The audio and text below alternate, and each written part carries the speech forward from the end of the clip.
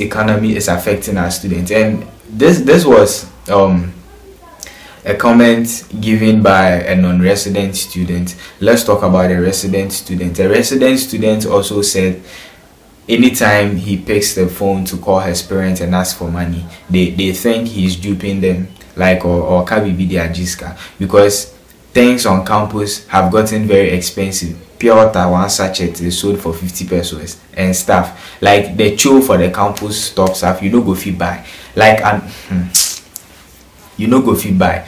But things have really gotten expensive, and these students are suffering.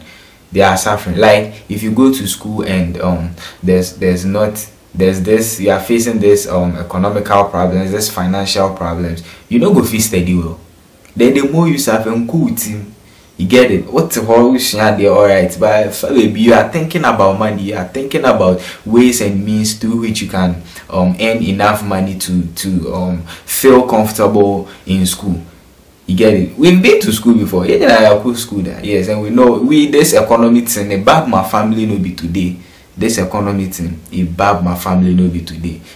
Kindergarten or then the economy thing about my family. So me it no be news to me, but you know some people are really suffering. If you don't take care, these people will end up graduating with worse grades and things. And yes, sounds one, we are going down as a country.